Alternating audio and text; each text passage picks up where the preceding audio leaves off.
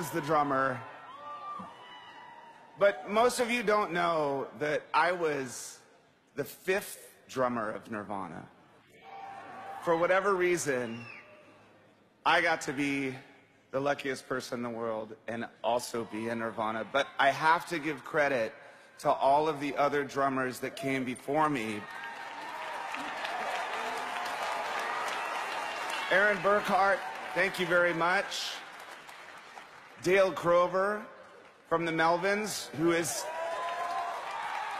my absolute drumming hero. Dan Peters from Mudhoney. Chad Channing, who is the drummer of Nirvana. Guess what Chad's responsible for? If you listen to a song like In Bloom, the that's Chad.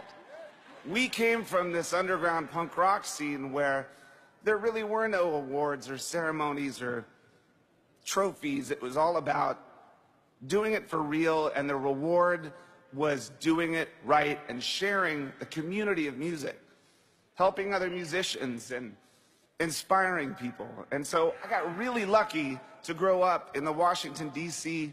punk rock scene where I was inspired by all of these amazing people. Too many to list. I'm also lucky that when we first started out, we didn't know anything about business. We were in a fucking van, you know, buying corn dogs from t-shirts that we had sold. And we were lucky that we met a manager named John Silva, and we met an accountant named Lee Johnson.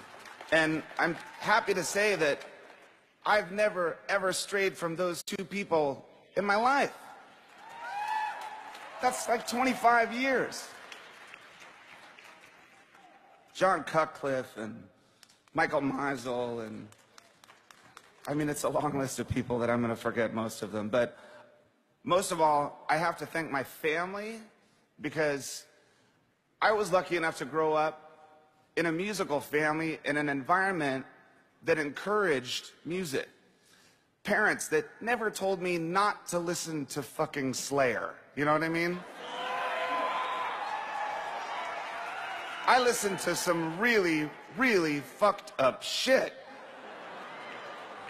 But my parents never told me not to, because I was finding myself.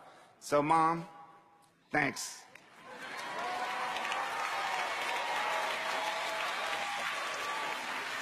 Thanks for letting me drop out of high school. Kids, stay in school, don't do drugs. It's a bad idea. I have to thank my beautiful wife, Jordan, and my 2 daughters that I hope grow up to inspire people just like every musician I grew up inspired by. Because I think that's the deal, is that you look up to your heroes and you shouldn't be intimidated by them. You should be inspired by them. Don't look at the poster on your wall and think, fuck, I could never do that. Look at the poster on the wall and think, fuck, I'm gonna do that. And then you do this.